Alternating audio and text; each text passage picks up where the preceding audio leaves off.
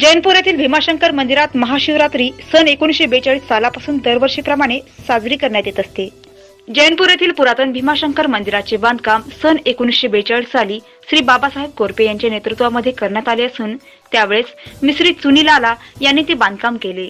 या मंदिराला भीमाशंकर हे नाव श्री बाबासाहेब कोरपे यांच्या मातोश्रीचे नाव भीमा असल्यामुळे भीमाशंकर ठेवण्यात आले आहे।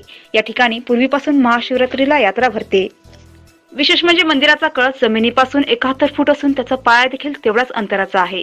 मंदिरातील मूर्तिशिल्प प्राचीन असून जयपूर येथून भगवान महादेव, भगवान श्रीकृष्ण, श्री गणेश व माता लक्ष्मी यांच्या मूर्त्या आणण्यात आल्या आहेत। मंदिराचे वैशिष्ट्य सूर्याचा पहिला किरण हा कृष्ण मुकुटावर पडतो।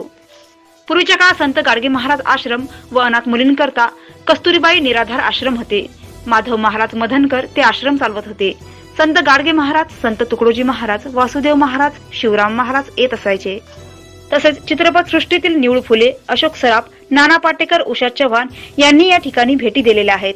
रघुमैना या मराठी चित्रपटाचे चित्रीकरण या मंदिरावर झालेले आहे आणि बैलांचा पट सुद्धा भरत असायचा। महाशिवरात्री उत्सवाप्रित्यर्थ दुसऱ्या दिवशी श्री बाबासाहेब कोरपे यांच्या सर्व परिवारातर्फे गावातील सर्व लोकांना आमंत्रित करून महाप्रसाद वितरित केला जातो। तसेच हरिभक्तपरायण मोहन महाराज मेतकर जैनपूर यांनी शिवरात्रीची वैशिष्ट्ये सांगितली। दर्यापूर तालुका प्रतिनिधी श्रीकृष्ण निचळ।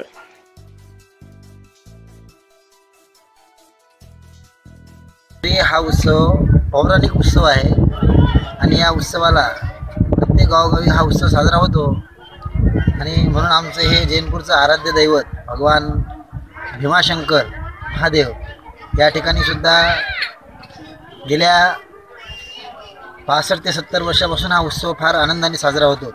1942 साली या मंदिराची निर्मिती झाली आणि तेव्हापासून ते आजतागायतपर्यंत हा उत्सव गावामध्ये फार आनंदाने आणि परंपरेने साजरा होतो।